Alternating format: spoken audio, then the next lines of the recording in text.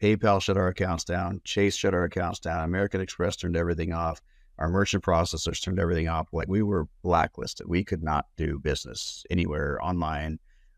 There's no loans we could get to cover this loss because the money had stopped flowing in, so they couldn't see any of this. And they're like, yeah, if you don't have a merchant account, we can't give you a loan. Like, this is not happening. And we had loans, so, because when you're doing that much revenue, money just comes to you.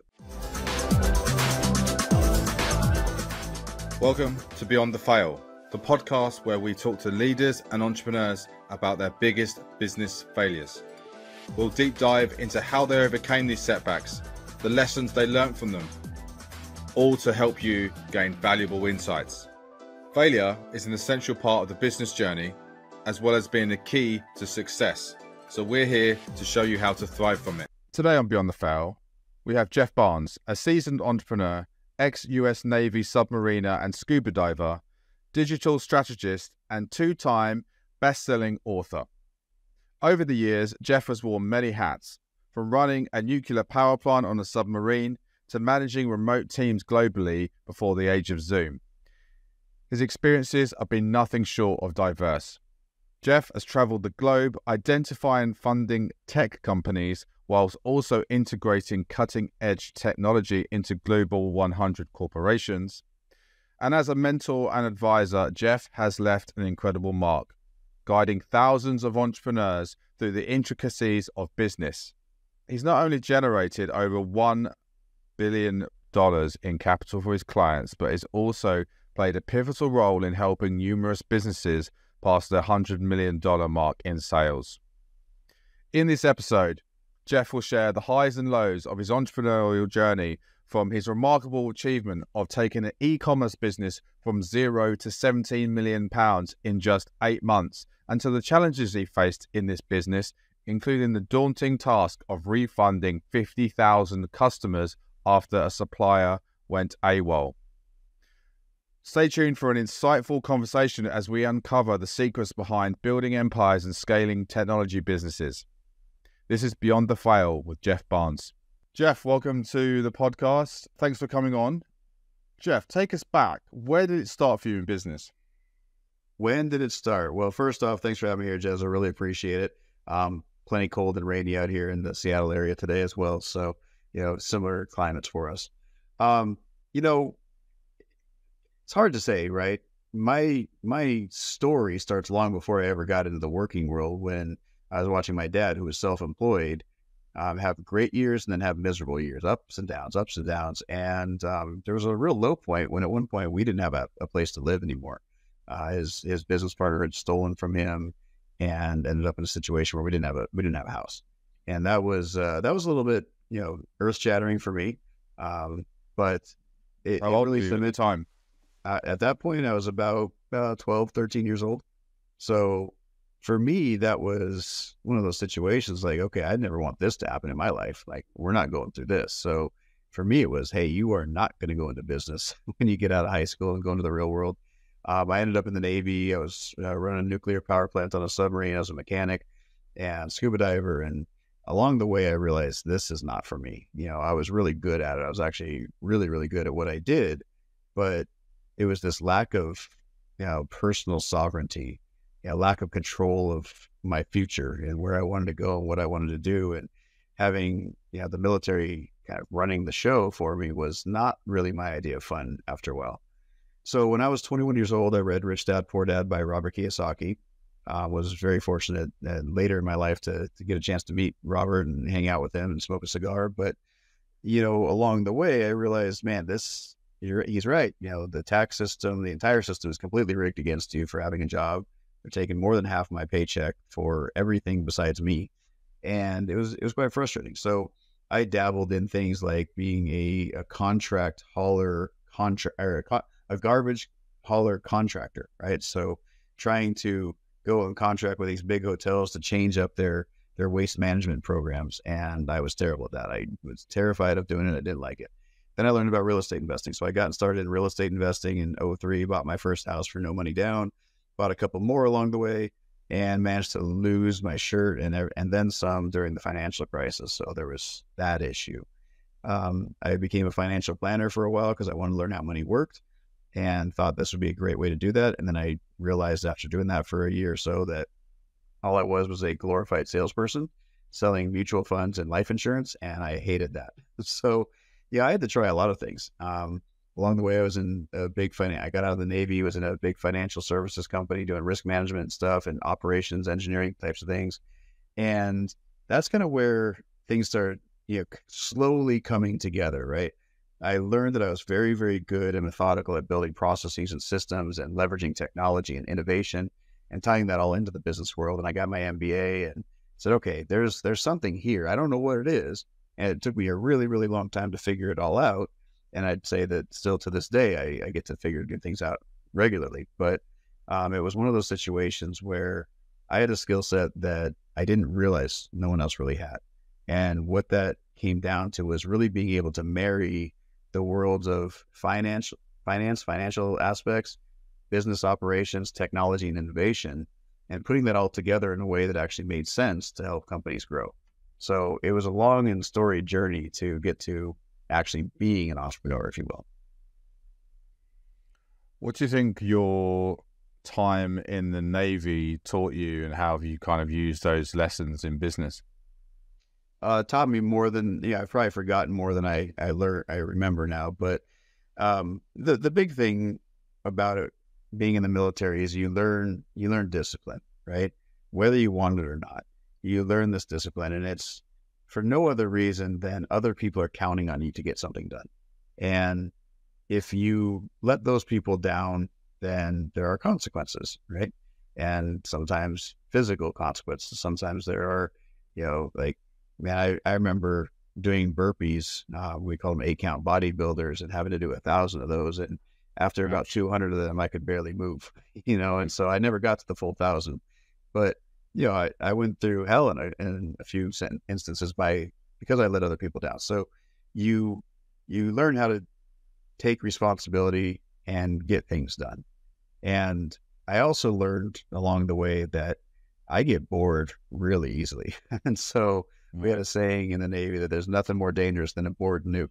And that's what we call ourselves as nukes, because we worked in the nuclear engineering world.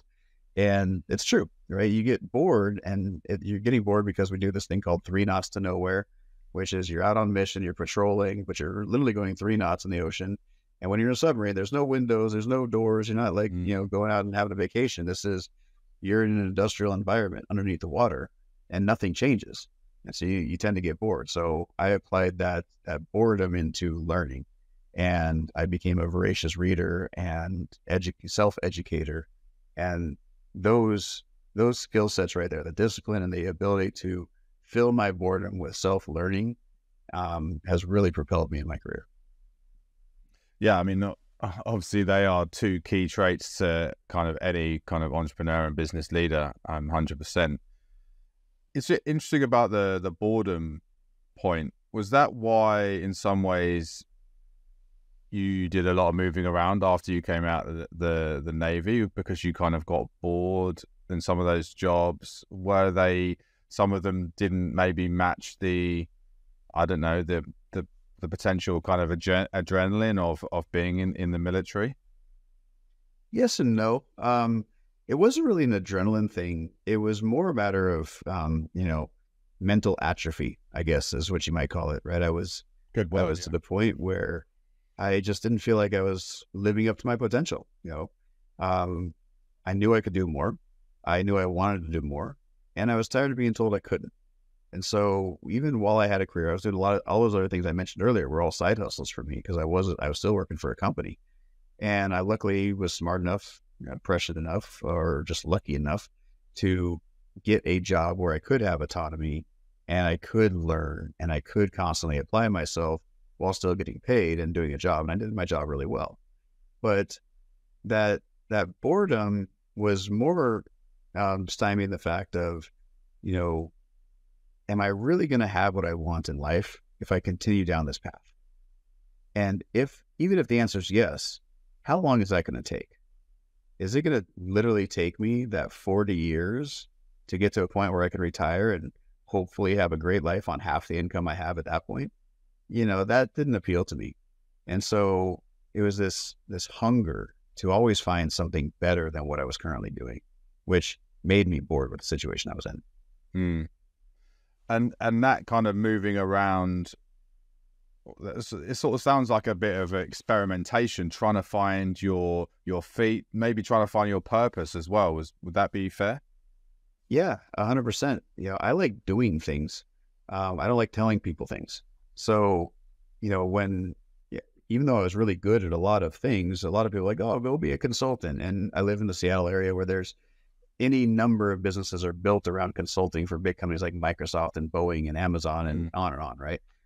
And there's entire industries cottage industries of just being those software consultants that these companies hire. And there was just something that did not appeal to me about consulting other people. And I think it came back to this whole, those who can't do, teach, right? And I really like doing the work and actually getting things done. And so consulting didn't really fit, even though that was probably the most logical thing for me to do. And I do that now. I consult and I advise because I finally feel like I've gotten the experience and earned that right. Whereas before I didn't feel like I earned that. And when you're in the military, almost no one in the civilian world has any idea what you're capable of. I say almost because there are people that have learned over the years when they've hired other veterans how to handle that. But no one knows. Like if I asked you to give me a job description or even come close to what does an MM1 do on a nuclear power plant or a submarine, it's really, really hard to even ascertain what those words even mean, let alone put it down on paper what I did on a daily basis, right? Not to mention the discipline and the focus that I gained. And so in the corporate world, they kind of try to pigeonhole you, put you into this job that's going to make sense. Well, because I was doing all these other things, there wasn't like a job description where I could say, hey, yeah, I fit that one. I want to go after that. And because of that, they also don't tell you all these different businesses and careers and opportunities that are out there in the world. And I didn't know what was available to me. I didn't know where I could go. And so I had to just kind of feel my way around. And something you said earlier, I wanted to kind of circle back to, because I think it's relevant here as well, is that you said that because of your, I suppose, some of the issues that your dad had as an entrepreneur in his life, you didn't want to follow his path, but you actually ended up doing that. What at that point really put you off, and then what kind of changed over time, and how did you you lose that kind of uncertainty and fear that you obviously had from those experiences when you were younger? Yeah, it's a good question. And the thing is, even though we didn't really have a place to live, and it was kind of embarrassing having to live out of a trailer, a friend's trailer, just so we had a roof over our head and all that. I didn't talk to anybody about that when I was a kid. I never kind of let on. I was embarrassed by that. But I have to say my parents always had, it wasn't like we were sleeping on the streets. So it wasn't that kind of homeless, but, we had food in our bellies and we were taken care of. So I never really had to get quite as scrappy as I think a lot of people in this world do. Right. But there was an embarrassment with that. And there was a fear of failure. And so that, of course, prevented me from wanting to go be that kid that wanted to have his own lemonade stand or, go learn how to sell newspapers or go sell my own lawn mowing services when I was in whatever it was, right? I had this like fear of failure, like, oh my gosh, I had seen my dad do it. And I think that was all subconscious. That wasn't like an actual fear. However, I do remember when I started getting involved in real estate investing and buying properties and talking to investors, I would have like physical anxiety about talking to people. And that was really, really hard to overcome. It took a long time. That was actually the most terrifying thing in the world for me, was talking to somebody I didn't know, trying to convince them to either sell me their house or invest in a property, and me being able to then get them some sort of return. And that fear was a result of that fear of failure, right? And will I fail? What happens if this doesn't work out? And on and on and on. Now, mind you, I didn't even get into that until after I'd already gone through 6 years in the military. I'd become a scuba diver. I'd raised to an E6 in the military. I was in charge of the quality control. had a lot of accolades at that point, and I still had this massive anxiety. So how I overcame those types of things was repetition, continue to get back up and do it over and over again. And eventually, over time, I think as Ken McElroy talks about the situational leadership, right? We have these quadrants we go through. Quadrant 1 is I'm excited, but I don't know anything. Quadrant 2 is, oh crap, I'm losing my excitement because I know that I don't know everything. Quadrant 3 is, okay, I'm getting confident. I know how I'm doing this. It's really good. I'm able to start actually implementing this, and I feel knowledgeable, and that confidence there. And then quadrant 4 is I can teach others this. I'm the expert. And so everybody goes through that learning curve in practically everything. Actually, I think it is everything if we were to break it down, because you aren't the expert. And my fear came from, well, you need to be the expert in order to succeed. And that's not entirely true. What you need to do is you need to have forward progress at all times, right? Here in the States, it's the NFL, right? American football, as you guys call it. But we call it forward progress because our goal is to get 10 yards over the course of 4 plays. It doesn't mean you have to have 10 yards in one play. It doesn't mean you have to have 8 yards. You just have to keep getting that forward momentum, right? And if you keep doing that, and you do it well enough, and you do it long enough, you will win the game, right? And that's the mentality I eventually adopted. And it didn't come to me naturally on this aspect, on the money aspect, because there was that fear. So I think it was just realizing that there's other areas of my life that I was actually really good at, and I could apply that same mentality and that belief system over to this other area. It just took a lot of time and a lot of repetition. Interesting. Do you think that thing you just mentioned about you had that belief of thinking you had to be an expert in something to sort of succeed, did that come from the military? Because I presume that was well, I don't know. I mean, you tell me. Is that what is taught? Is that the culture of the military? Not really, believe it or not. I mean, think about it. You have a 19-year-old kid straight out of high school with no college education running a nuclear power plant, right? So it's actually the inverse of that, which is we need to break it down into such bite-sized, manageable pieces that even a monkey could do this, for lack of a better term, right? But the reality is that there's training involved. There's massive amounts of training. And that training is meant to make it so that it is very easy for you to understand what's happening and then act or react in a moment's notice for whatever the situation is. No, I would say for me, some of that fear came from seeing other people who were experts who had failed, right?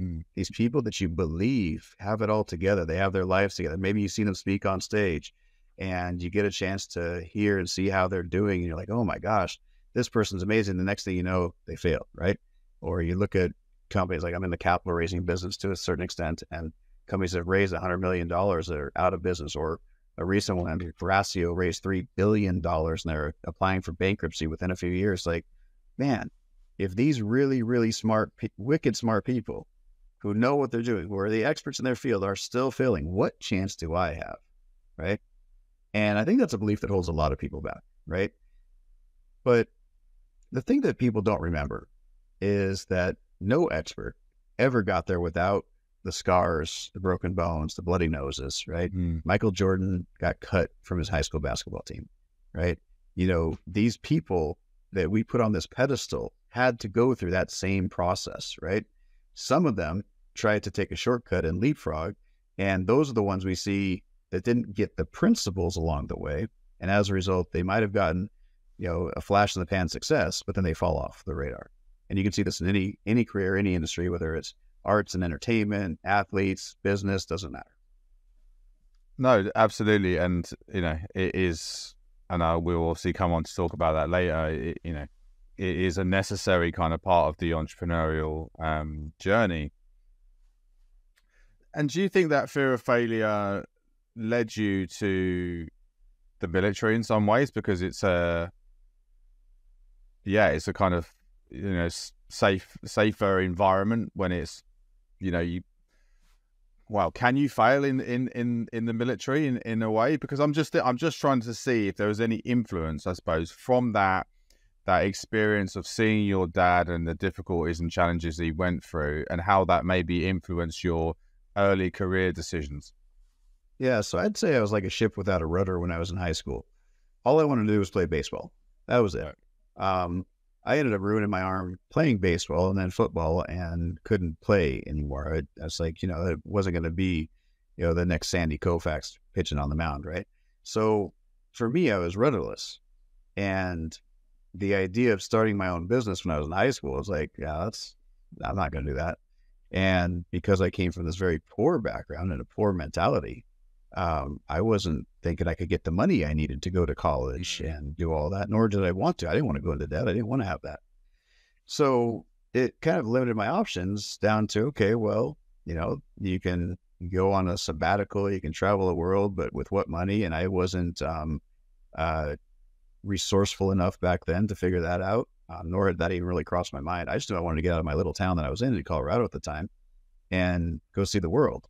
And so this guy showed up and said, hey, you put a uniform, you're going to go see the world. We're going to pay you to do it. There's a whole bunch of pretty girls around the world that would love to see in the uniforms. Okay, I'm sold. Right. Mm-hmm. So what drove me in that direction, I didn't have a fear of the military at all. I had 3 grandfathers, all in the military, and so there was that background to a certain extent. But you can absolutely fail in the military because the expectations are incredibly high. Now, there are certain fields within the military, the expectations are not that high, but the discipline, the attention to detail, everywhere you go in the military, that is pretty high. And so I gravitated towards that because, again, like I was saying earlier, I like doing the thing. And so if I can learn and I can implement, then, I can make that work. And that's what happened in the military. Was there ever any encouragement from your dad to follow his path into entrepreneurship? No. My parents were very much all right, well, if this is what you want to do, we'll support you, but we're not going to force anything upon you. I helped my dad. I worked with my dad when I was a teenager, going to jobs and doing jobs with him, but there was never any pressure for me to join him in the family business. Right. So were they supportive of your decision to go into the military? They were definitely taken off guard by that one. I made the decision when I was 17, and I remember they had to have some conversations with the recruiters and learn more about this. And, of course, my mom was worried at that point. We're on the tail end of the Gulf War, as we call it here. And this is pre 9/11 and all of that. So there wasn't as much apprehension as there probably would have been shortly after that. But they weren't opposed, but they wanted to make sure I went in with my eyes open as to what it might entail. And I'm struck by a word you used earlier, which was, you were embarrassed by your situation that, you said you were living in a trailer. How long were you living in that trailer, and what impact did that kind of embarrassment have on your kind of childhood? Yeah. That's one of those things that I compartmentalized for so long that I didn't really pay attention to it. It was a few months that we were in that. We were living in other people's houses, and then we were living in other people's trailers. We were doing all this stuff, and it was just like, it was kind of miserable. We had at one point we had to get into a motel, just so we had a place to stay. And when you're a teenager, I was like I said, 12, 13 years old. I didn't know anything that my parents were going through. And looking back now, being an adult, being a father, I realized they must have been going through such tremendous heartache and hardship their own that I have no animosity towards it. I'm not upset about it. At the time, it was embarrassing because we couldn't afford clothes unless it came from a secondhand store. I still remember Miser's Mercantile in the town and having to go buy like the ugliest things you wear, and the kids would make fun of you because you're wearing the stupidest looking winter coat in the mountains. And that style went out in the 80s. It's like, well, we're not too far from that, but kids are mean, right? So, I think that probably made me want to propel and push harder so I could be better than them. I wasn't witty. I couldn't come up with comebacks. I wasn't hilarious. I wasn't the funny guy in the room. I wasn't the most attractive. I wasn't the strongest. I wasn't the tallest. I wasn't anything. So if I couldn't be any of that, I was damn sure going to outwork you. I mean, but it still sounds a really, kind of tough period for you. And did that affect your kind of schooling at all and your grades? No, school was easy for me. School was kind of a joke in all reality. You learn stuff, but the public education, every education system teaches to practically the lowest common denominator. And I'm a sponge when it comes to information. So if there's something I want to learn, I'll soak it up really quickly. But when you're going at the pace of the slowest person in the room, it's not very hard to keep pace with it. And it sounds like you've always had a thirst for learning then. Yeah, I'd say so. I remember we used to have actual encyclopedias, and then we finally got Encyclopedia Britannica on a CD and Encarta. I remember that. For anybody that remembers Microsoft Encarta, that was just like game changing. All this information available at your fingertips on a CD-ROM, and it only took you about 10 minutes to boot it up, right? So yeah, I don't know where that comes from. I think it probably comes from my dad and my grandfathers telling stories. And when somebody is good at telling a good story and captivating and engaging you, you get drawn in and you're like, oh, I want to know more and tell me more about that thing, right? So I think that's probably where it comes from. So fast forwarding then, what would you say was the first success or pivotal moment that you had in your business and entrepreneurial career? I mean, I guess the first one would be the very first property I bought. That was an initial success because I essentially lived rent-free, mortgage-free for over a year because I bought a property and then I rented out rooms to my buddies and they paid my mortgage and it was great. So that was my first taste of, hey, I can actually make money just using my brain and figuring out some strategies. And I was still in the Navy at the time, so life was pretty good at that point. And then away from real estate, what did that first, business look like that you set up?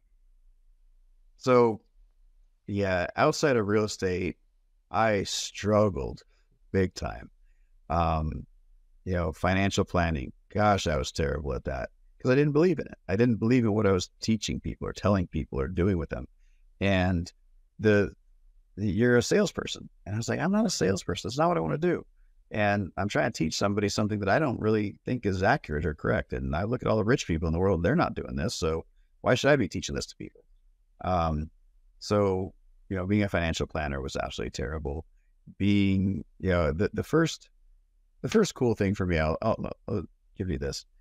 Before I left corporate, before I knew what I wanted to do, I went to this event, and I'm not speaking at an event at this point. I was actually at an event to learn how to speak and to learn how to get on stages and learn how to give a great presentation.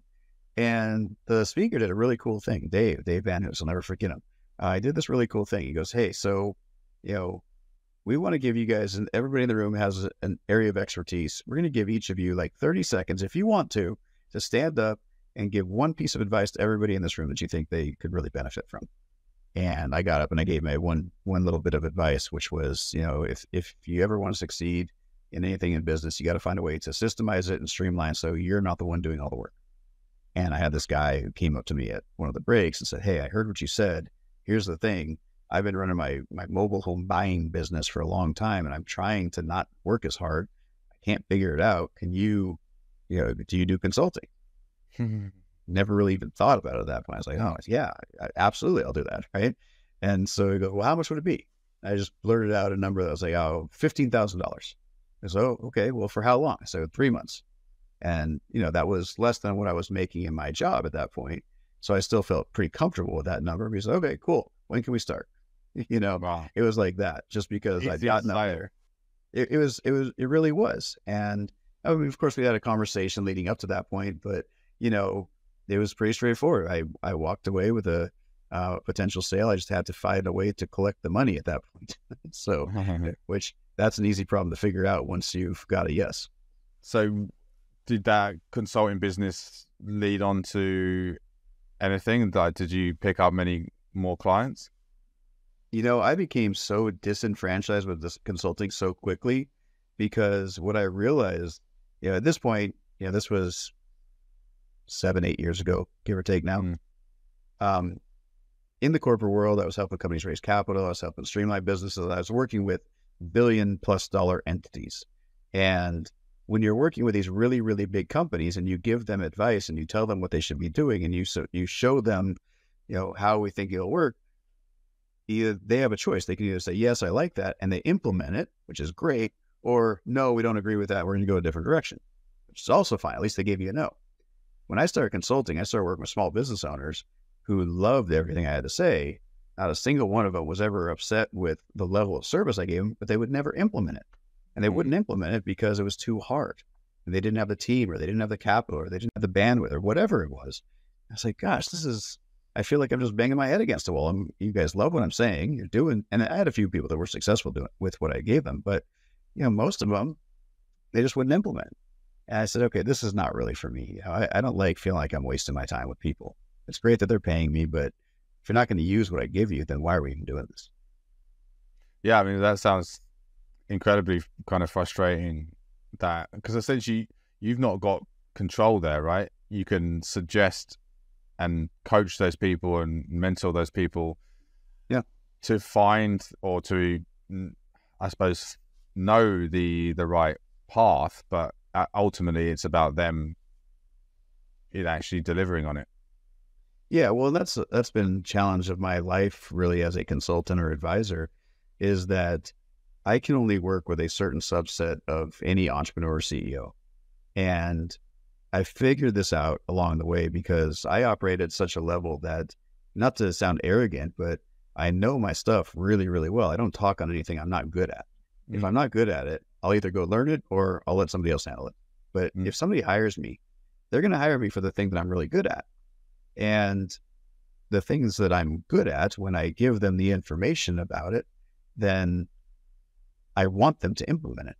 Because the people that don't implement it, they come back and say, well, you told us all this stuff to do, but it doesn't really work. I say, well, did you do it? Well, yeah, we tried it. Well, how much of it did you try? Like, because I'm looking at it right now and I don't even see, step 3 being completed on this list of 25 steps. So you've only got to step 2. Like, well, yeah, that's because it takes too much time. Well, you know what? Rome wasn't built in a day either. So, we either got to figure this out and move forward, or we're done. And it turns out that there's only so many people that I can work with before my patience will wear thin with them. And if they don't have the gumption to, stick in there and realize that what I'm telling them, even though it hurts, it's painful, and it might be somewhat condescending at times, it's the truth, right? And I'll give you plenty of examples, but we had a client where I was able to get them over 6 figures a month selling their product, and I showed them what we did and said, okay, so now we need to ramp up our budget. No. We're not sure that's where all the money came from. Okay, well, I guess we can turn off the flow of money if you want to and just see what happens. And it just tanked, like 80% lower revenue the next month. And well, that was probably because it was a sale, or it was probably because this person was helping us promote. I was like, the data doesn't lie. So you know what? If you're not going to do it, we're not going to do this. Do you think there is some kind of pattern or commonality between those people that you've worked with that don't implement? Yeah, I mean, most of the time it's a failing on my part, to be quite honest. I take on clients that I want to help, that I believe in, that I love their product, I love their technology, I love what they're doing, but they're not ready for me. And there's a big challenge in that, because I'll get equity in companies. I can do consulting for equity. I can, I sometimes even take over companies by consulting with them and advising, and then we bring in the capital later if we need it. But if a company's not ready for me, then there's only so much they can do, because the entrepreneur, the CEO, the founder, it doesn't really matter who it is, they are not at the level that they need to be at to implement. And, I struggle with this. I tell this to some of my friends, like, sometimes you have to tell people who think they're really good at what they do that they're not. And a lot of people can't handle that, right? And you don't want to say, okay, you actually suck at the thing you're doing. You actually need to position a little bit softer than that, be constructive, not just be demeaning. But they don't know how to overcome that, because everyone around them tells them that they're so great at this thing. But I've been around so many people, that in virtue of what I do, that I know when somebody is not good enough. And when they're not good enough, but everybody tells them that they are great throughout their entire lives, they really struggle to reconcile that and realize that maybe they should hire somebody else or have somebody else do the thing. Instead, they just try to get better at it. And when they try to get better at it, they fail ultimately, because it's not the thing they should be doing. What are the early signs of that? What are the kind of the red flags that you see amongst those people that you think, oh, actually, no, this isn't the person I thought they were, or I shouldn't be working with them? Yeah, it's pretty straightforward. You give them tasks, the things that they need to do or work on, and they come back meeting after meeting, not having gotten anything done, and complaining why things are not working out. It's like, well, did you get the things done that we know are gonna help? And if the answer is no, then why are you complaining? On the other hand, if somebody says, yeah, we did this, we tried it, we can say, okay, great. Like in marketing, we do marketing and advertising all the time. And any marketer who is worth their salt will tell you, you split test everything. And I, as a marketer, and I do copywriting, and I work with our graphics team, and I work with our video team, like advertising and marketing is a multifaceted, multi-skilled endeavor. I can't do it all, right? And so I've gotten really good at seeing the process through and the strategy, but even still, I don't know, and I can't say with certainty that any one advertisement will work, any one landing page will work, any one copywriting, headline, subject line, any of that stuff will work. So we test, and we put as much stuff out there. And the people who are not even willing to test, but are going to go bullheaded in one direction, and then not even acknowledge the signs when they're coming through, that's not a good client for me. And the person says, well, I can't afford to test, it's also not a good client, right? Because you can't afford to test today, you're going to be able to afford a lot less tomorrow.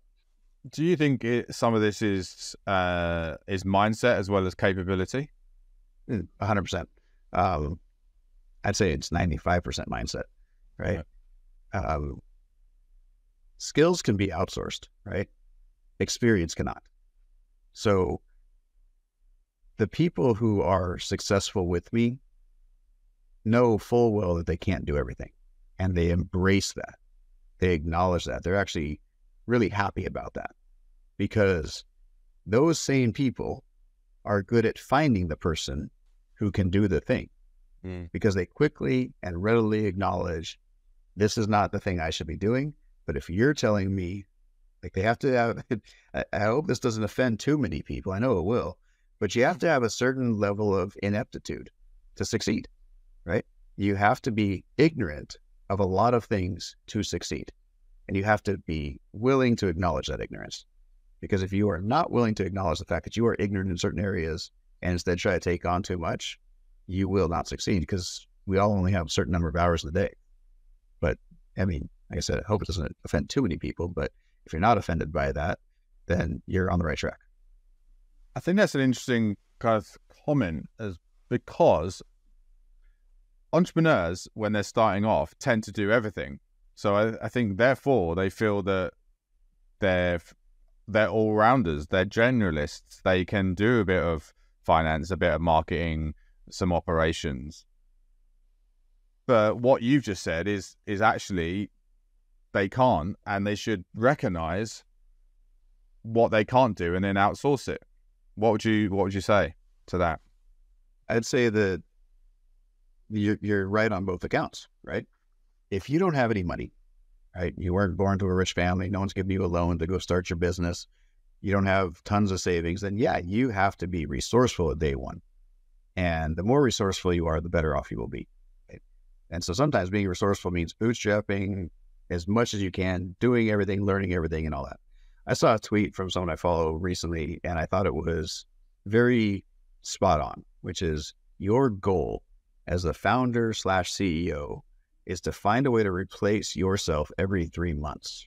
And most people wouldn't understand what that means. But if I said, okay, when you start out a business, what's your job? Like, number one job for any entrepreneur, I don't really care what business it is or what industry it is, it's sales, it's revenue generation, right?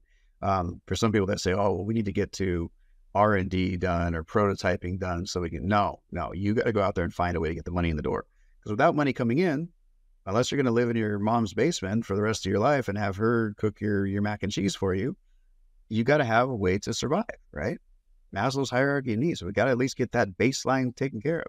So sure, start out sleeping on the friend's couch, start out sleeping in the basement. Doesn't really matter.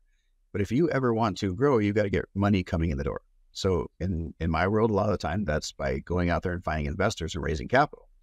You cannot raise capital if you only have an idea with no action, right? because an idea without any action is just a dream. So we need to instead create action and traction. That gets you the money in the door. So number one job of every entrepreneur, get the money in the door. So once you've figured out how to do that and you start getting a little money in the door, or if you can convince other people that you think would be great to have long-term, you give them options in your company so you don't even have to give them money. Now you find a way to say, okay, like Jez, if I said, hey, you got to go out there and you got to generate the sales, you got to talk to the investors, you got to handle the accounting, you got to do the bookkeeping, you got to set up the marketing, go by the way, build the website, make sure you get your branding taken care of and your mood board set up. And, oh, you have like 15 different social media accounts and you get going. Plus, when you do email marketing, so like it's overwhelming, right? It's too much stuff. Now, you could probably do all that stuff, but it's going to take you a long time. If you want to succeed, you got to shorten the window between, idea and implementation.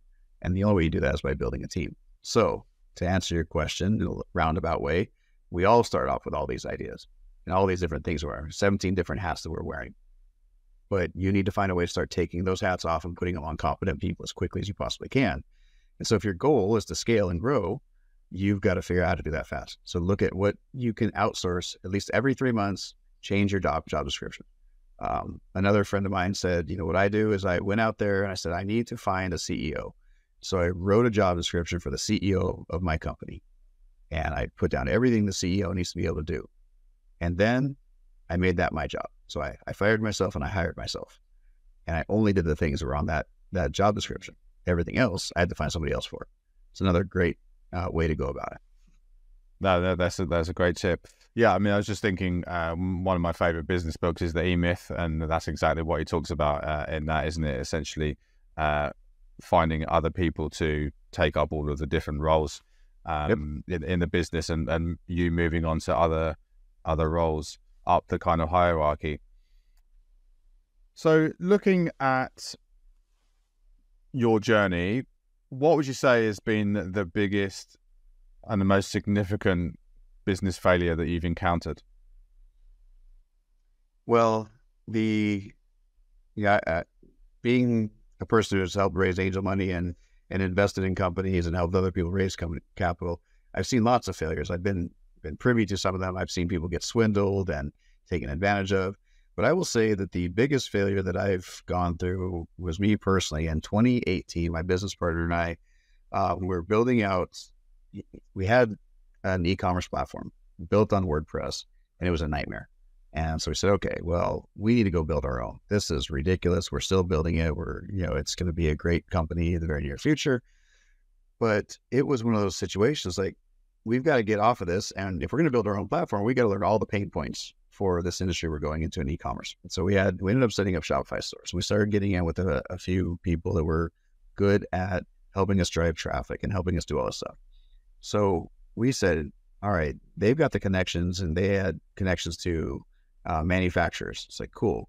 We're going to take those manufacturers that normally only sell wholesale and we're going to go direct to consumer with them. That was going to be our business model, direct to consumer e-commerce. And we did that. And we went to the manufacturers and we started getting these products and we started running ads and we found out which ads worked and which products would sell. And we would do this really quickly. We must have tested over 500 products. And as we're testing these products, remember, the manufacturer's making them, they're building them, we're just selling them. It's called drop shipping. So we would sell them, they would ship them. That was the whole model. All we had to do was manage the finances, so all the money back and forth, the advertising, all the logistics to get the order to them. They would handle the logistics of delivering to the customer. We thought, okay, we'll scale this up and we'll see how everything goes. And, we'll put a little bit of money behind it. Within the first 30 days, we'd made $1 million. So we scaled up quickly. By the end of the 8th month, we were doing $3 million a month. And, wow. Constantly just looking for new products and scaling. And of course, along the way, you're learning every little in and out of this business, right? Everything from supply chain management, vendor relations, to international customs issues that you have to deal with, VAT, tax, and on and on and on. And my job was the finance, right? So I was the go-between from operations and finance over to the sales and marketing. And I was on the phone every morning, I kid you not, with American Express and Chase Bank, because on their app, I was wiring money from Chase to American Express to pay for the advertising that we were running online, because we were doing $100,000 to $150,000 per day running advertising. And we were doing that using an American Express because, well, you could get the points and it was amazing.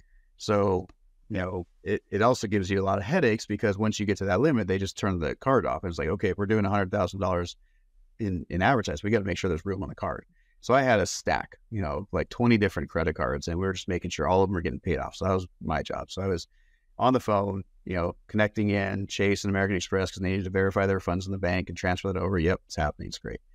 And this was great. And we're like, okay, cool. We need to go. And we were just drop shipping at that point. So now we wanted to scale. We say, okay, we want to take this. We actually want to turn it into a real brand and a real business. We found these products people like. These are all housewares and home lifestyle kind of products. And so, all right, let's turn this into a brand. So let's go meet with the manufacturers. Let's go set this up. Let's actually build a brand around this, not just sell somebody else's cheesy products. And about that same time, we started getting returns. So we would get these pillows shipped back to us that we were kind of like the My Pillow thing and sort of a My Pillow knockoff that had like no filling inside the pillows.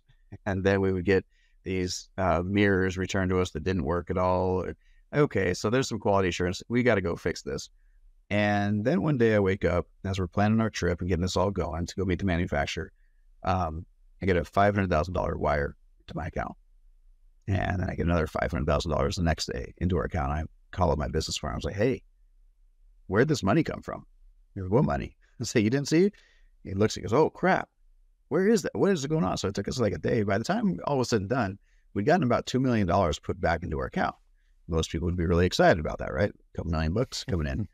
These were refunds from our manufacturer who said that he could not fulfill all the products that we had sold. We're like, wait a minute, guy. We've sold this because you said you could fulfill this, and now you're not sending stuff out? What are you talking about? This is ridiculous. At the same time, we started getting refund requests and chargebacks. And because we're in drop shipping, we knew how to handle this because drop shipping is, you generally buy something and you have to wait 4, 5, 6 weeks to get it. It's not like Amazon overnight delivery or get it the same day. It's like you're waiting a while. But now we're starting to get all these refunds. We're like, well, this doesn't make sense. We just heard about this today. Why are we getting refunds all of a sudden? Well, for about 6 to 8 weeks, they were shipping empty boxes because they could not fulfill. So not only did we outsell our manufacturer's capabilities, but this gentleman told us that he just simply couldn't keep up. So to prevent us from turning off the flow of funds to him, he just started shipping out empty stuff. So it would look like on the tracking side of things that if you got a tracking number, we knew it got shipped in and went out the door. Okay, cool. We'll check that box. It wasn't happening. Just an empty box. And people start complaining. You start getting chargebacks. So we went through this situation where we ended up having to refund about 50,000 people. Luckily, there were a number of people that didn't ask for or need a refund or understood our situation because the money ran out really quickly. PayPal shut our accounts down. Chase shut our accounts down. American Express turned everything off.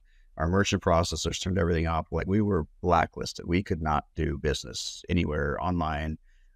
There's no loans we could get to cover this loss because the money had stopped flowing in. So they couldn't see any of this. And they're like, yeah, if you don't have a merchant account, we can't give you a loan. Like this is not happening. And we had loans, so, because when you're doing that much revenue, money just comes to you, right? Like when you're making money, hand over fist, money comes to you and it's cheap, right? So Shopify Capital, PayPal Capital, the American Express had no limit on it anymore. It was phenomenal while it was working. When it wasn't working, it was kind of like parachuting down and having the cords cut on the parachute, right? Just free fall. And so within 45 days of us doing about $3 million in revenue in 1 month, we were out of business, damn near bankrupt, and everything was just completely shut down. Lost the team. We had over 50 people working for us at that point. And it was a hard lesson learned, to say the least. I mean, that's such a, there's so much to unpack there, but that is some roller coaster. What, 8-9 months, did you say? Mm-hmm. Yeah. From November of 18 to July of 19, we had done 17 million in sales. And then at the end of the next month, by August, the bank accounts were empty. Everything was shut down. We had, while we could afford it, we had 40 people doing refunds 24/7. Oh my God. So did you have enough funds to do all those refunds? Nope, we sure didn't. No, we had to deal with lawsuits from PayPal. I have a screenshot somewhere, and I share this with people from time to time when I say, okay, you think you guys are having a bad day. You think your business is doing bad. Look at this. And I pull it up. It's like $916,000 in the red for PayPal. That's what we owed them. Oh my God. Because PayPal would issue the refunds if internationally, people pay through PayPal a lot. So PayPal issued the refunds, but then they came back to us and say, okay, well, we'll do what we can, but yeah, we have to deal with lawsuits and all sorts of stuff. And some of that stuff is actually still ongoing years later, but yeah, definitely not fun. So how did you manage to settle those I mean, where did you get the funds when you had lawsuits, for example? Where did you get the funds, or did you just declare kind of bankruptcy and then obviously get the sort of loans and debts wiped out? No, didn't declare bankruptcy. There were lots of things that we had to negotiate with people, and we're scrappy. So we kept we had other businesses going. So it's sort of like robbing Peter to pay Paul, to keep the doors open, keep the lights on. Certain other businesses ended up taking a big hit, and we also managed e-commerce stores for celebrities and influencers and things like that. So we're still getting money coming in from other avenues to help pay some of this stuff. But no, that business essentially went belly up, and we had to go through lawsuits and deal with the attorneys and things like that. And just to, I suppose, give the listeners an understanding of the volume, because you must be doing volume, right? Because what was the average cost of sale? We had 400,000 customers, 400,000 credit cards on file through our process in that period of time. And the average order value was about $35. So that's one of the reasons, I suppose, is that your manufacturer couldn't cope because it was such large volume. It was, yeah, and that was a really big failing on our part, right? We trusted people, but we didn't verify it. And whenever you go to a manufacturer, you look at what the lead time is, you look at what the MOQ is, the minimum order quantity.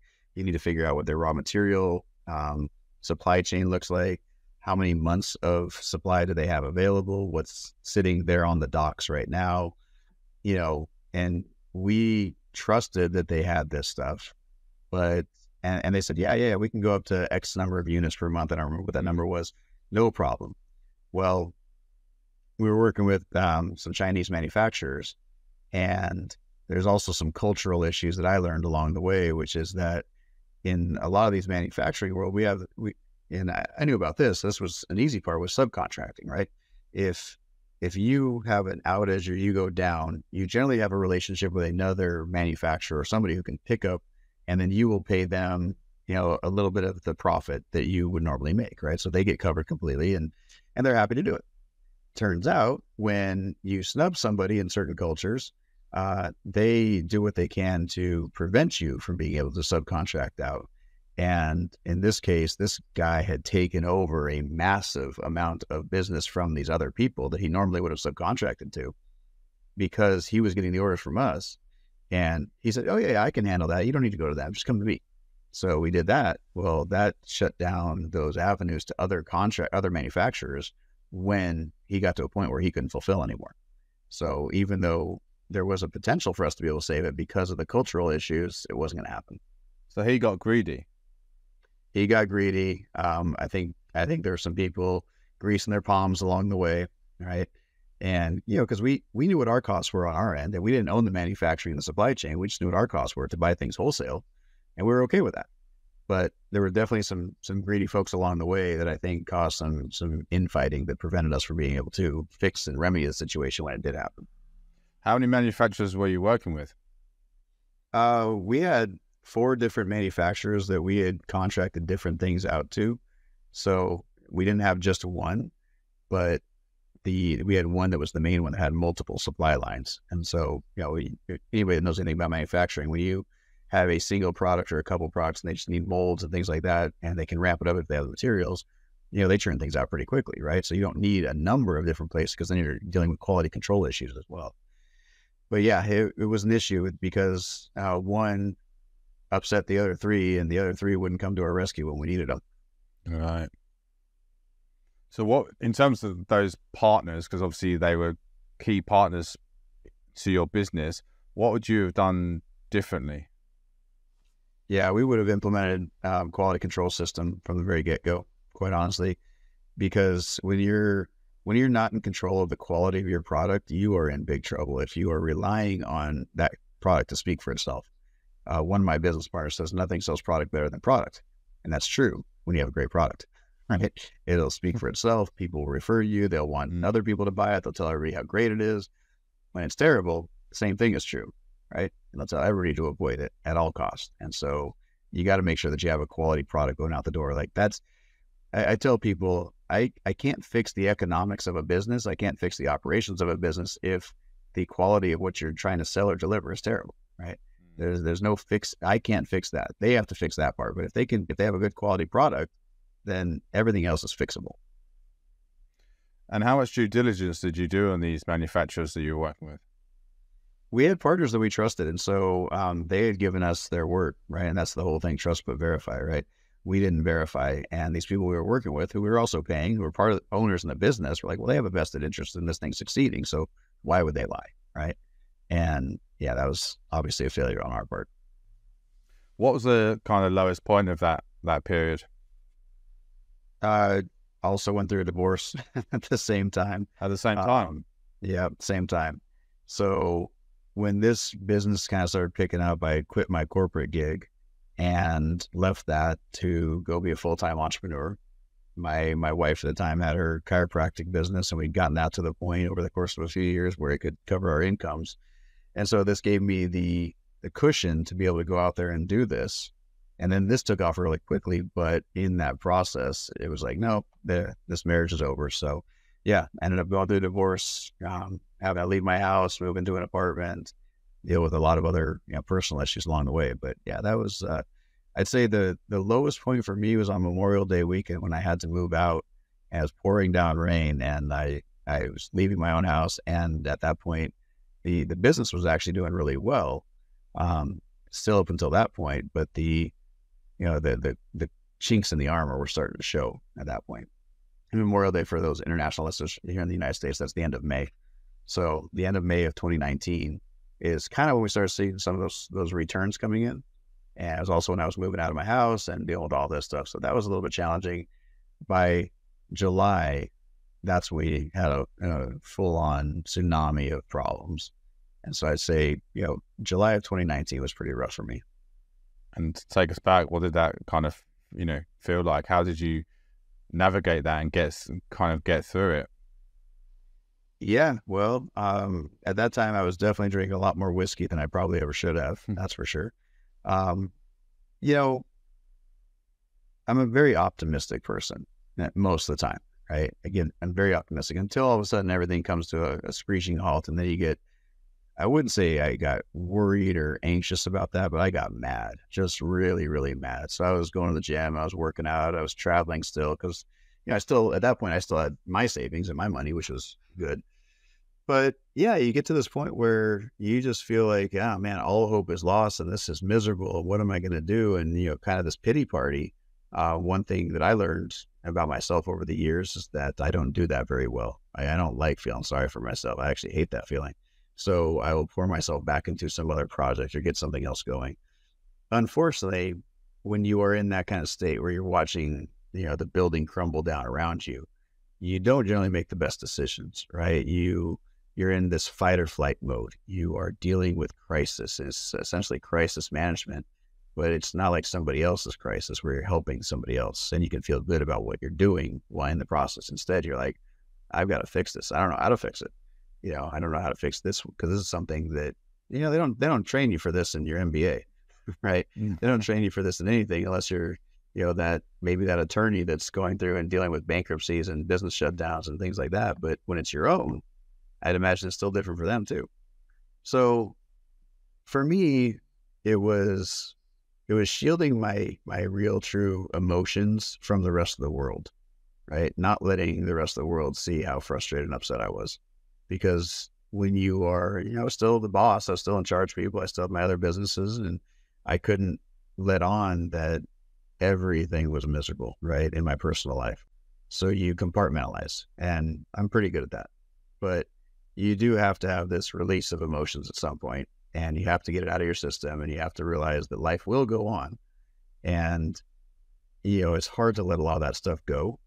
Especially when you're mixing in, business failure, lack of money, and a divorce at the same time. And, this house, this entire life that you've built up in your mind is disappearing. That's a lot to take in, right? And so luckily for me, I ended up meeting my current wife in March of 2020. Thank goodness, right before COVID shut everything down. And that was what got me back on track, right? Having her in my life, because we could go through some of this stuff together.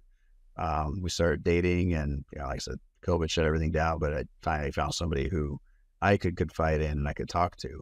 Because I talked to, I went to therapy and talked to people about certain things just so I didn't go off the deep end. I had 2 kids, right? You can't just leave them. Now, you can't ignore them. You can't ignore the fact that at that time they're 5 and 6, 5 and 7 years old.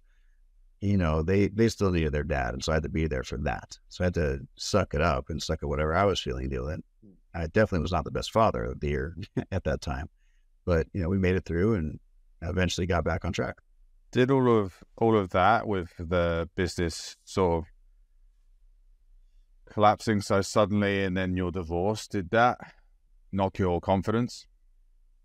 Yeah, absolutely. I think if it doesn't, then, you might be sociopathic, quite honestly. if those types of things don't knock you down a rung or two. And that's a really challenging situation to be in, right? When this thing that you were building your life upon completely disappears, anybody starts questioning that, right? I saw this really great video the other day, and it was talking about, things that are hard and the opposites are true as well, which was, one example was marriage is hard, but getting divorced is harder. Choose your hard, right? Choose the hard route you want to take. And for me, going through the divorce was the right thing, right? And a lot of people say you don't do that if you have kids. Well, if you're not going to be the role model you want your kids to be around, and it's because of a relationship, you probably should not be in that relationship. And I definitely tried to fix the relationship. So I don't want to make people think that I just walked out the door, but this was a situation that we'd been trying to resolve and it wasn't. So walking out the door was the right thing to do. And my only requirement was I keep my truck, I keep my businesses, and I keep my kids, right? So I still got to see my kids, and that was really important to me. But little did I know how much all that other stuff was going to affect me. It's one thing to go through a divorce and to have to move out and move on if you're making a lot of money, right? If you're making money hand over fist, which I was for a short little stint there, while we were separated and moving out, I was still making good money. I could cope with that. I could handle that. I could deal with that, right? When the money stops coming in and the business goes away as well, and you kind of go back to the survival mode, it was almost like me going back to that 12-year-old kid that was in the house with or not house, but a trailer or a motel with my parents. Like, what in the world is going on? I swore I'd never be here. How in the world is this happening? And so you start exploring, whether it's spiritual for some people. For me, it was very much a journey of introspection and reflection, trying to figure things out. But it definitely takes its toll. And anybody who says that it doesn't knock your confidence down would be lying. Did you at that point start to maybe tell yourself stories around and reflect back into that maybe this was a mirror image of, some of the struggles your dad had went through around entrepreneurship? Did you start to doubt whether entrepreneurship was kind of right for you? Did you start to go back to those stories that you were telling yourself at, 12 or 13? So yeah, of course, I started thinking about that. And here's the thing, it wasn't ever a question of whether I should be an entrepreneur or not. It was a question of, do I have what it takes to see myself through this and to come out the other side successful? And the answer to that was yes, I have what it takes. I know I do. I have been through far harder, worse situations. I've been through, life endangering situations. So this was one of those situations. All I had to do, and I know it sounds trite to say it this way, but all I had to do was realize that money is not an issue, right? Money's not the end all be all. I'd survived through this before. I've survived through less money before. I've survived through heartache. I've survived through all this stuff before. It's just realizing that it takes time. And I don't think people give enough credence to that, right? That you can overcome any tragedy in your life as long as you continue to live, if you give it enough time, right? The death of a loved one, the death of a friend that, I've had friends that have passed on. I've had, family members very close to me pass on. But obviously the death of a child would be the absolute worst. It'd be devastating.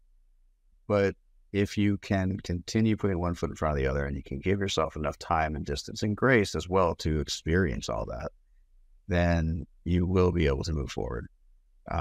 As guys, we get this rap for, hiding our feelings from everybody else and not talking about them.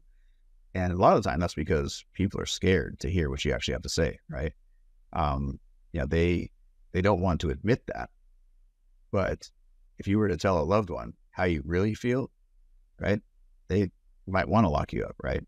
Like when I had people steal from me, because I also ended up going through a business partnership that failed and got stabbed in the back on that one, and people left me, and you don't have nice, kind thoughts for a while, right? It's not like I'm not Gandhi here. I can't just easily forgive. I'm not Buddha. I can't just like walk away and it's all good.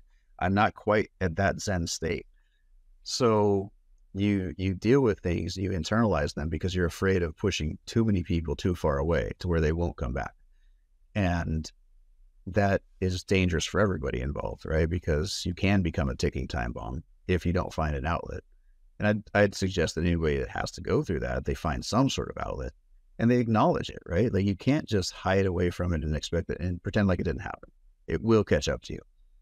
But you still have to give yourself that time and that space to really acknowledge and feel what you feel and go through it in your own way, whatever that is. Yeah, it's kind of, you have to go on that journey, don't you? One thing I wanted to sort of like ask about was just sort of how, you kind of talked about it a little bit, but how you made decisions to kind of get through that. What was kind of going through your mind? I'm just thinking, you said 50,000 customer refunds, and that one, I imagine that came with potentially 50,000 complaint emails or complaint messages. So it's just a barrage of communication, which is all negative, right? And then you've got obviously, people coming to you to try and get their money, and you email some PayPal and things like that. You've got your manufacturer saying, I can't, produce anymore.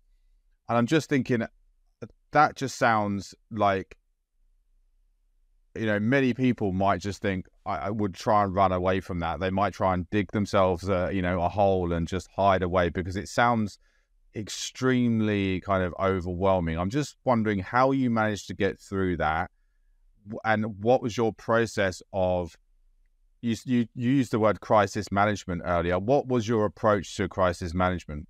So luckily I wasn't going through this alone, right? It wasn't like Jeff's business and only Jeff was in it. I was partners with a few other people, and so we could commiserate. And going through that, I can speak to that from the military days. When you go through a crisis of sorts together with other people, it builds a bond. And that bond is not easily broken. And the reason that happens is because you went through something that no one else can experience or has experienced, and you went through it together in a way that, it helped you build this trust in another person. And when you have trust in another person and they have trust in you, it really does help to see you through to the other side. And the other thing that we have to remember is that life will go on, right? No matter how terrible the situation is, right? The sun is still going to come up and life is still going to go on. It may not be pretty. It may not be fun. It may not be the life we expected. It may not be the life we lived yesterday, but it's going to continue. And so to tuck your head in the sand and run away from it and pretend like it didn't happen, it unfortunately gives you, it's an excuse that a lot of people can take, but it deprives you of the ability to learn and to grow. And I think that would be a crime against anyone who's going through any sort of crisis of any sort, whether it's business failure, personal or otherwise. Because if you run away and you tuck tail, in essence, that's cowardice, right? Let's just call it what it is.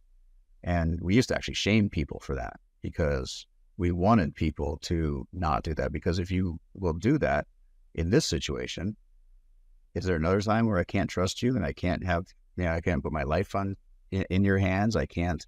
You're not going to be like, this is why relationships fall apart. Like, it's a lack of trust that happens over time because of certain propensities. But if you prove to me that you will stick through this and you will be here and you will go through this, and especially if you're going through it with somebody else, that trust and that bond that's built is damn near impenetrable. And you've also given yourself the chance to learn and to grow and to face things head on and to get stronger. And as a result, get the ability to do better next time, right? You earn that accolade, right? We may not be talking today if my business hadn't failed, or if it had failed and I ran away, right? So, Napoleon Hill, and was it? I can't remember, but I think it was Napoleon Hill. Every adversity plants with the seed for opportunity, right? And so that adversity is a chance for us to grow and get better. And anybody who's never faced adversity in their lives may not agree with that or may not know. But my gut is that most people who've never faced adversity have never really succeeded and achieved anything of note. So did I want to? Yeah, there were definitely times. Yeah, of course, I wanted to from time to time. But would I be able to look in the mirror and reflect back and say, yeah, I'm okay with this? The answer is no. I needed to figure it out. And, you learn throughout that whole process that money isn't everything. You will find a way to persevere, and you will find a way to get back on. You just got to keep waking up one day, put one foot in front of the other. Did you use any of your kind of experience or tactics from the military when dealing with that kind of crisis? I mean, yes and no. The military crises is a little bit different because it's in your face. It's very, very high pressure. It's right now. Things need to happen today, immediately. And so you learn how to take action. So from that perspective, yes. On the other hand, what this required was distance, right? I needed to distance myself from the problem to figure out, how are we going to fix this? And my business partner, Greg, and I, we talked about it all the time. It's like, what are we going to do? How are we going to overcome this? What should we be focusing on? And for us, the answer just kept coming back over and over and over again, bigger and louder and bolder, which was, you've got to finish building this e-commerce platform. You've got to go raise capital for it. You've got to find a way to make this thing succeed. This is how you get out of this problem, right? You continue pushing forward. You learn the process of doing this better than you have before. And so I'd say that ability to just keep moving forward might have been born into me through the military. But the thing that the military doesn't give you is that space to think about the problem that just happened. Not really. I mean, when you do a critique and you sit around a table after everything's happened and everything's said and done, you're trying to fix it and prevent it from happening in the future. That's one thing. But when you are still in that crisis, it's like, okay, this sucks, but I'm not going to get on there and read every single hate mail that's coming through. Like, that's just going to drain my energy. No problem. So we're not going to do that. Let somebody else deal with that. And, we're going to let attorneys try and take the brunt of the force from the attorneys of the creditors coming after us. There's a lot. I mean, not gonna lie, there were times that I would punch my steering wheel, and at one time I think there was a hole in the wall in my office. So, took it out in my own ways, but it was never a question of, will I get back on that horse? It was when. What do you think your biggest mistake was on that business? Do you think you scaled too quickly? Yeah, 100%. Scaling up too fast was definitely a mistake because it didn't allow us the opportunity to go out there and do the quality control. I think quality control was actually the biggest problem. But when things are good, you tend to ignore the little things that you should do, right? It's not urgent right now. It's important. It's not urgent. But since it's not urgent, we're not going to do it right today. Was there any other mistakes that you maybe look back on and regret that you didn't do or carry out? Yeah, I mean, misplaced trust is a big one. When you blindly trust somebody because you think your interests are aligned, it's a really, really sloppy move. And we realized this. It was definitely something we should not have done. Personal guarantees, I'd also really recommend people stay away from those at all costs in business. There's lots of challenges that come with that when things don't go right. And when we sign a personal guarantee, we of course think everything's going to go well. But there's a real reason why the professionals that are in the business and at the tops of their games try to avoid ownership or culpability or responsibility for anything, right? You want to try and distance yourself personally from that so you can continue to operate your life, even if the entity itself goes down. So those are some of the big things.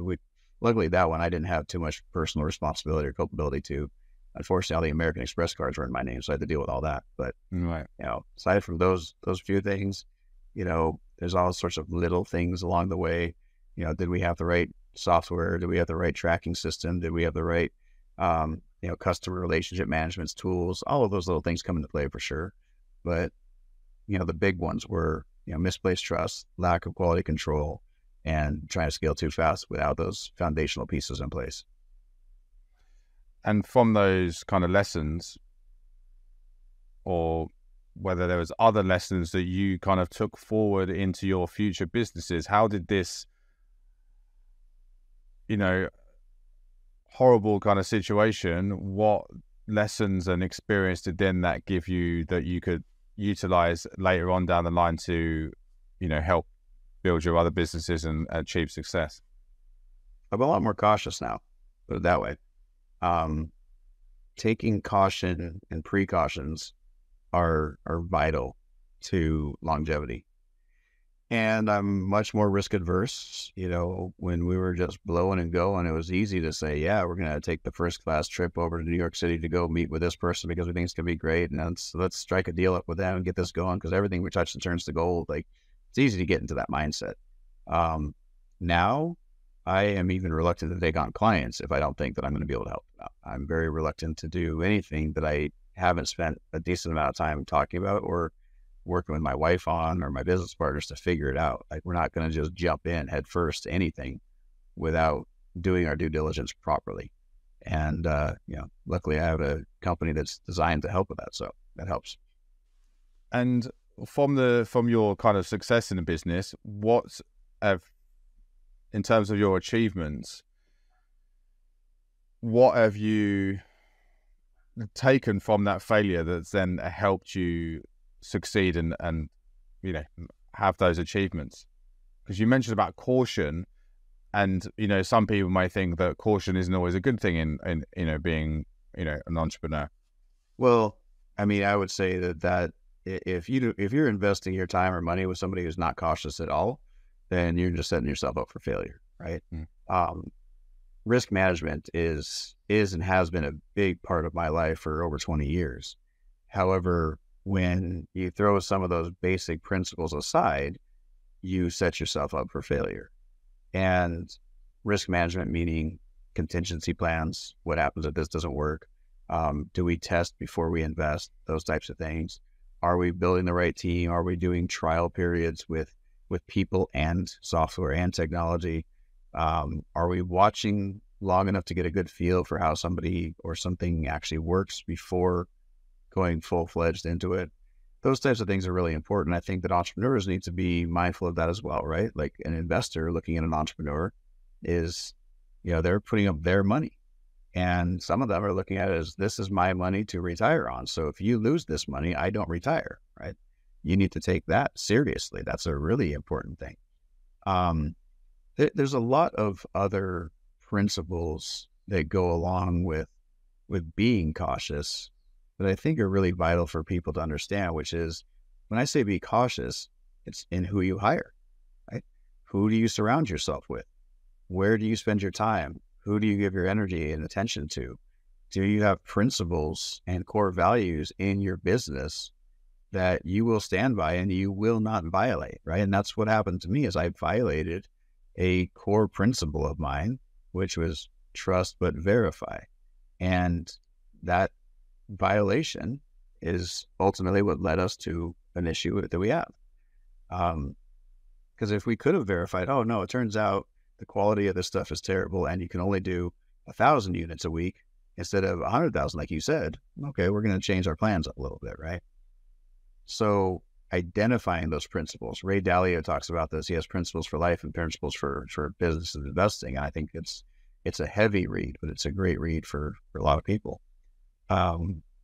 If you don't have principles, then what are you standing on, right? Like a principle is a foundation. And your principles should build your core values inside of a business. And if your core values are not there, how do you bring on people that align with you? And people don't give enough credence to the core values of their business. They think, oh yeah, well, honesty, integrity, transparency, there we go. Those are our core values. It's like, come on, but what do those actually mean to you, right? Because a core value is something that it's inviolate, right? You will not go against that. Principles are the same way. And people that don't have principles are not a good fit for me. People that don't have core values are not a good fit. And if their core values don't align with mine, it's not a good fit. And if I were to look back and analyze and assess all of my failures, that's where it came down to. I violated principles and core values that I held near and dear. No, it's great advice and some good books, tips that I will put in the show notes as well. So what advice would you give to kind of new entrepreneurs about handling the fear of failure? You kind of mentioned the fear of failure earlier as something that you faced and thought about when you were kind of, in your early teens. But what would you say to people that, obviously not in their early teens, are thinking about, maybe starting a business or have started a business, but they're still worried about failing? Yeah. Fear is an anxiety that's built up. It's an adrenaline, it's a hormone, right? That is built up because you do not know what the outcome is going to be, right? Sometimes the fear is, I know what the outcome is going to be. I definitely don't want to do that, right? Jumping off a bridge into a dry riverbed is an example. Like, I'm afraid of getting up on top of that bridge and going to jump off because I know what's going to happen. But generally in this case, it's fear of the unknown. It's fear of what happens if I do this and it doesn't work out? What happens if people don't like me because I do this? And here's what I would say to that. The way that I overcame fear in most areas of my life was I did things that were maybe a little bit dangerous, maybe a little bit risky, but were not related to the thing I was doing, right? So for example, I became a scuba diver in the Navy.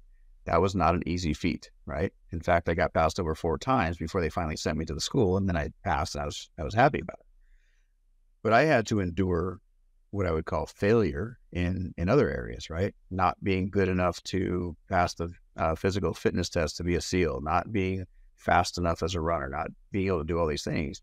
And ultimately, I overcame those doing one little thing at a time, right? Eventually, I was in charge of the athletic division of our boat. I was in charge of making sure 300 recruits in the military were in shape. I was in charge of this. I was in charge of that. And all of those, we went through that curve, right? All of those took me being afraid in the beginning and not knowing what was going to happen. But they were so small risks, such little risks in the grand scheme of things, that I was able to do that. And then you build up this risk tolerance the more you do that, right? So the guy who can go ahead and be a halo jumper and jump out of an airplane at 30,000 feet and dive straight into the ocean, and then go and fight in combat, their risk tolerance and their fear tolerance is astronomical, right? Versus the person who is terrified of the ocean and never goes anywhere near water for fear of the ocean, even though they might live in Oklahoma, right? That person has an unsubstantiated, ridiculous fear. And the only way they're ever going to get to the ocean is by testing and trying little things here and there. Eventually they'll get to the point of, like, if they want to anyway, you have to believe that they can and want to do it. Eventually they'll say, okay, it's not as scary as I thought. And that's what entrepreneurship is, right? It's doing one little thing after another and realizing that each of those little things is not as scary as you thought. And then eventually you get to that point of, like, okay, I can do this. Now, does that mean you quit your job when you have a mortgage and 3 kids and a marriage to take care of? No, not if you haven't proven a little bit of success first, but you start small and you build upon that success. And have you got any kind of examples about, activities and risky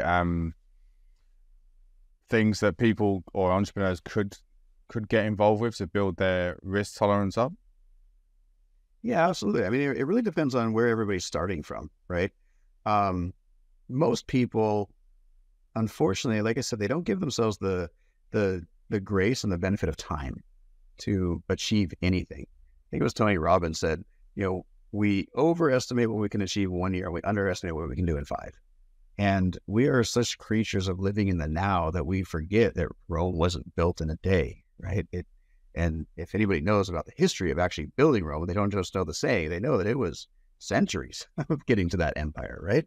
And so we need to take that same approach in our lives. So for example, if somebody is terrified of public speaking, and I wasn't terrified of it, but I was terrible at it, right? Then what do? Well, you start going to networking events where you don't have to speak, but maybe you talk to people and you start to get your voice. Maybe you start coming on podcasts where I'm only talking to you. And so it's not public speaking, it's just us having a conversation. You start doing little things here and there. And over time, those little things become more and more. Like you might be getting on TikTok every single day and forcing yourself to get on TikTok and talk about something. And maybe you go to ChatGPT and you say, okay, give me 30 topics to talk about in X category that I can talk about over the course of the next 30 days, right? And so you do something like that. Say, okay, this is kind of scary for me, but at the end of the day, most people are never going to see your TikTok, right? Mm-hmm. Like, let's be honest. If you're starting from zero, you probably don't have hardly any friends. It's not like you're going out there and going to put something out in front of 1 million people. You might get 10 views, right? Are you okay with 10 people maybe not loving everything you say? Right? Are you okay with going to a networking event and not being the shining star of the room? And then you do those little things over and over. Outside of that, get into sports. Go climb a mountain, not like an Everest or anything like that, but go on a hike, right? If you're one of those people that you're in the backyard or in the backyards or mountains like here, then go get involved in nature. Go do something. Go, for some people it might be camping. It's terrifying to them, right? Mm-hmm. Well, okay, you don't start with going camping, but you maybe start with going for a hike or going for a drive in the country or going for a walk in a wooded area. Like, just do the things that get you out of your comfort zone a little bit. If you do that every single day for a year, you will be a completely different person a year from now. Yeah, definitely. I mean, I love that quote that says growth happens outside the comfort zone. So yeah, mm-hmm. You're completely right. So kind of last question, if you could go back in time and erase that failure from happening, so erase that business collapse from ever happening, would you do that?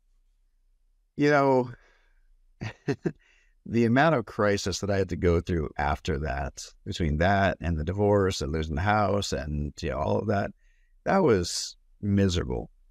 But that's actually not the thing that I would change. Losing the business sucked. It absolutely sucked. But man, it gave me a great story, right? Like, I'd like to think that you enjoy the story at least. I know a lot of other people enjoy the story when they hear that, like, oh, thank God it wasn't me, right? But in the military, we talk about that. Man, like, this is going to make a hell of a story, so let's get her done. But, for me, I wouldn't have changed that part of it. I probably would have gone back and realized I need to stand my ground a little bit more on some of my thoughts on this.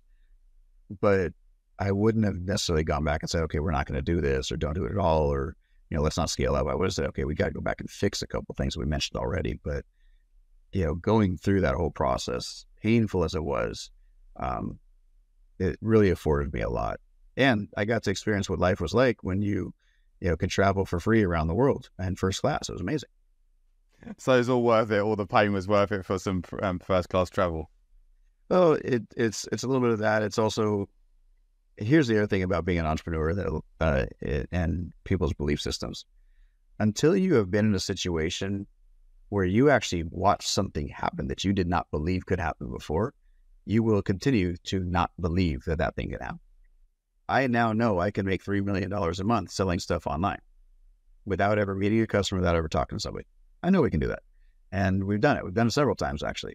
I know that I can go out there and I can raise millions of dollars because I've done it, right? I've experienced it. I've seen it. And so going through it, it wasn't necessarily the perks that came with it were great, right? Getting to go and, stay in the suites up in Las Vegas and, travel the world first, amazing, right? But more valuable than that was the ability and to get into a situation where I could see something happen that I didn't believe could happen before, which has expanded my belief system exponentially so that now I know what I am capable of. That was more important. Great. So we always wrap up on a quick fire round. So it's just short questions and short answers. So first question, failure is? Miserable. What is your life's mission? To live a life of purpose, freedom, and autonomy, and show others how to do the same. What's one piece of advice that you'd want to give to others on your deathbed? Man, that's one little piece of advice. Go experience life. Name one habit that keeps you resilient. Working out regularly. If you could be immortal, would you take it? Ooh, struggle with that one all the time. Yeah, I probably would. I'm too curious to see what the future holds for this world. What's one surprising fact that not many people know about you? You're right. This is a fire round. One surprising fact. Surprising fact. Jeez. I went for an entire year doing that thing I was talking about earlier, trying to do networking events so I could start speaking. Went for an entire year doing events every other week where one person would show up in the room that I would speak to try and start building my business. It's embarrassing. Sounds intense. And who could you recommend as a guest you think I should have on? Oh, my business partner, Greg Ryder, would be great. But Bernd Ullman is one of my business partners. He was partners with Tommy Hilfiger. So he'd be a good guy to probably talk about. Sure. I'm sure he's got some good stories. Amazing. Well, thank you so much for being here, and Jeff, and sharing all of your stories and, those difficult moments, and for all of your honesty and transparency. Yes, I appreciate it. Thanks for having me here. Brilliant. Thank you so much. Take care. Thank you for listening to Beyond the Fail. Really hope you enjoyed this episode and learned something new. Please do subscribe to the show and leave us a review. It really does help us to grow and to reach more people. Do follow us on social media too. We're at Jeswood on Instagram and at Beyond the Fail on YouTube and also on Linktree. Thanks again, and see you soon.